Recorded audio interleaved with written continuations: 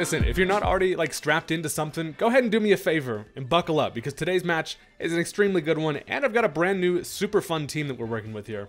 As always, hey, go ahead and check if you're subscribed. If you're not, hit the button. It's free, it only takes a second, and I'm on my way to 300k, and it would really mean a lot if you could help out. YouTuber stuff aside, we have a pretty crazy matchup here. My opponent is working with a snow team, no longer hail, and snow is extremely scary. There's some big threats that I've got to deal with, and it's going to make it a pretty interesting one. So let's get into the match.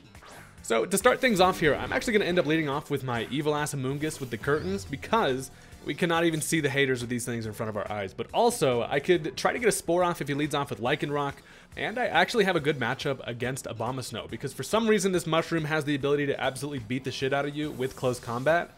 And I feel like not a lot of people are aware of that. Brute Bonnet is an extremely weird Pokemon that's not used too often. So try to catch him off guard with the close combat, and turns out he actually goes right into Gallade, who does soak that up, but Life Orb damage is going to do a lot. Non-stab close combat coming from the Shroom is able to chip this thing almost to half, which is actually really good, because this Gallade is definitely a threat to my team. The only real switch-in I have to it is going to be my fully defensive Quagsire. So I do want to save the Grinchy boy for later. That thing is actually going to be pretty useful if I can get some spores off, and it matches up pretty well against his team. So I know that Quagsire can take at least 2 hits from this thing, plus I'm actually unaware. So if it wanted to try to Swords Dance in front of me, Quagsire doesn't even see that shit. So he actually ends up going for the Will-O-Wisp, which if anybody wants to get burnt, I'm fine with Quagsire being the dude to take it, but I have not seen Will-O-Wisp on a Gallade super often, so that's actually an interesting set there. So you're looking at this man's team, and it's like 80% made of ice. So I'm thinking I should try to get up some Stealth Rock here. There's going to be lots of switching, and a lot of his Pokemon are not going to super enjoy that. So I get the Stealth Rock up, as he actually brings in the Lichen Rock, which is an interesting switch. I imagine he just wants to get his Stealth Rock up. However, you know, Quagsire has a great time against this dog anyway. My Earthquake is going to be limited in damage because of that burn. But I do still have access to Surf. Unfortunately, they did my dude dirty in this generation. Scald is literally no longer a thing, and now you just have to go back to Surf. So Cowabunga asked Quagsire going to go for the Surf here, as he does actually end up setting up Stealth Rock of his own.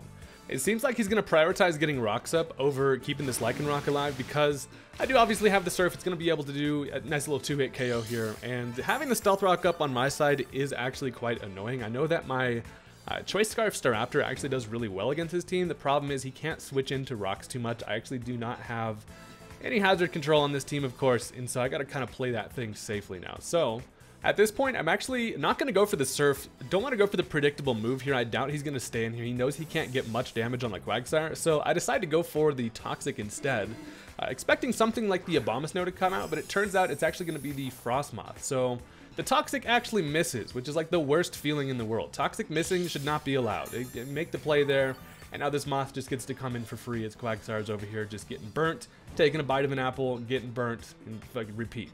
Shout out to the Leftovers for doing the most and keeping me healthy here. Offsetting that burn damage is super nice. But here I have a scary matchup, because Frostmoth I know is likely going to go for the Quiver Dance here, and if I can land a Toxic, I can try to limit the amount of damage that this thing can do. But a Frostmoth in the snow with that 50% defense boost, plus getting the special defense from the Quiver Dance and the speed and all that, this is a very scary Moth.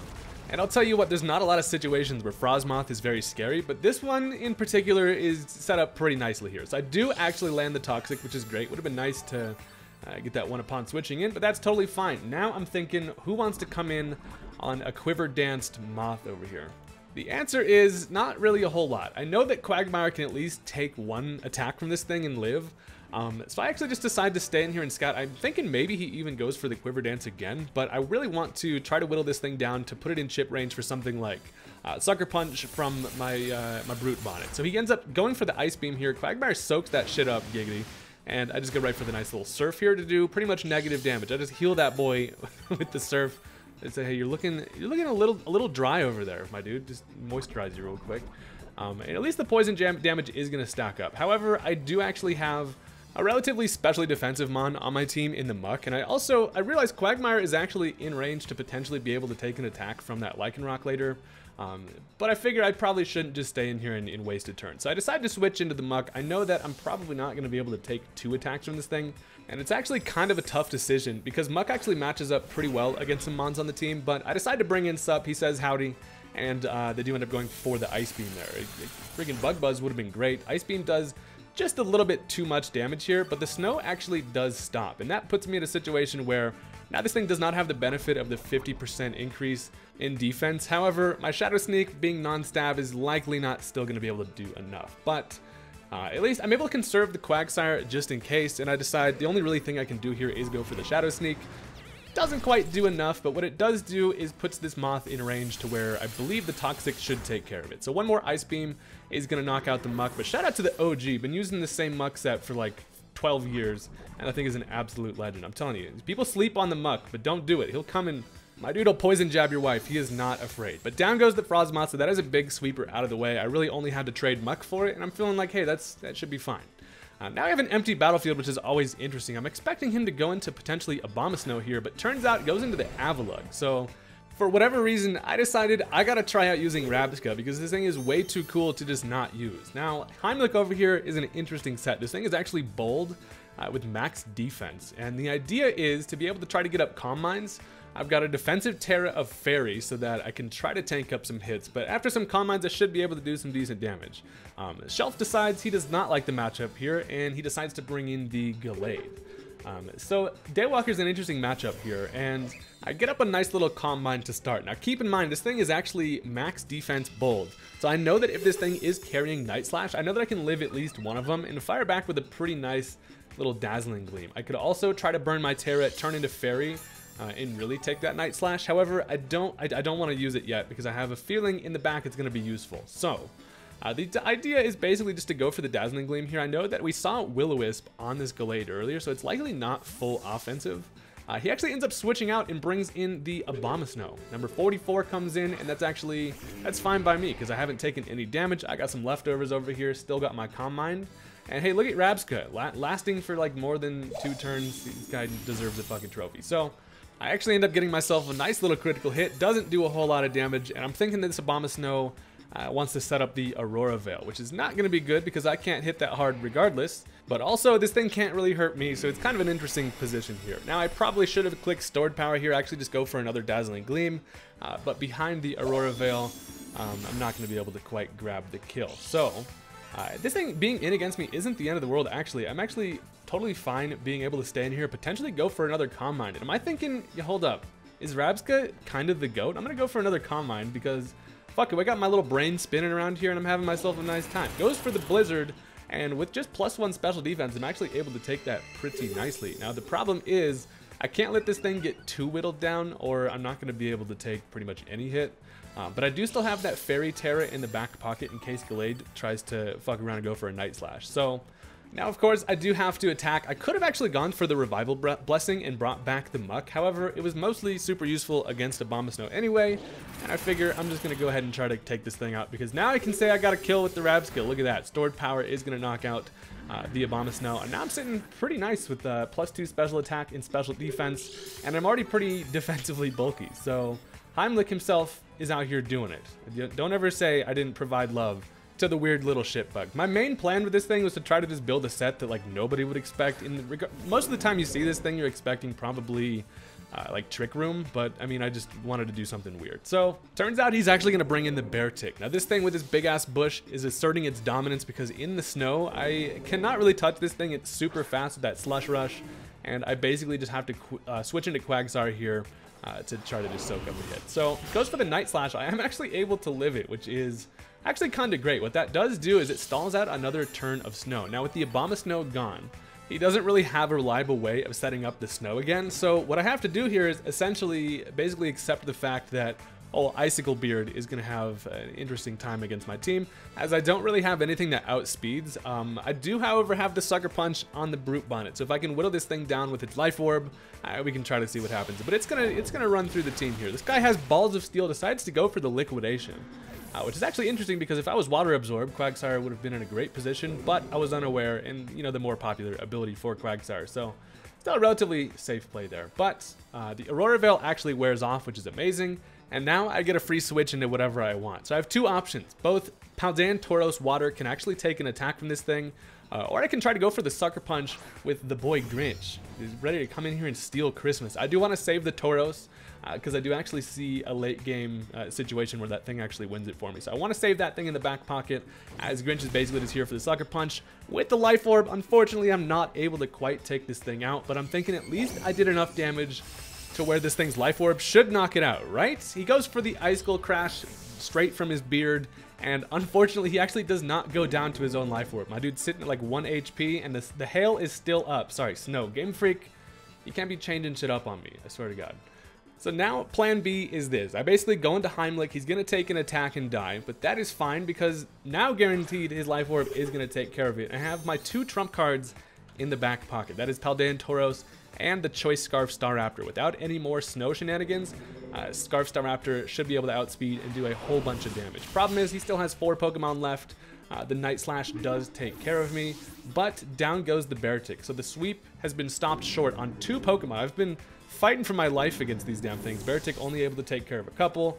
The Frostmoth was very scary, but now the snow goes away. Finally, shivering my ass off over here, and I can bring in the absolute GOAT. PALDEAN, Tauros, Water. I've got myself an interesting set for this thing, and I'm hoping I can make it happen. So he decides to go into the coffee table. I bring out the evil ass Tauros, and it's time to see if we can make this happen. So the idea behind this Tauros, I actually have the Cud Chew ability with a Lychee Berry to raise my attack. I have Trailblaze to try to boost my speed, and Endure plus Reversal to try to get shit going. Endure is going to allow me to guarantee that I can get that berry going, and Trailblaze with that speed boost should put this thing in a nice position. So I also know that the Avalugg actually doesn't have anything that can knock me out here. Ends up going for the Rapid Spin, which is totally fine. I actually don't really need that Stealth Rock too much anymore. But with that +1 speed boost from the Trailblaze, that actually puts me in a spot where I believe now Tauros is actually faster than everything on their team.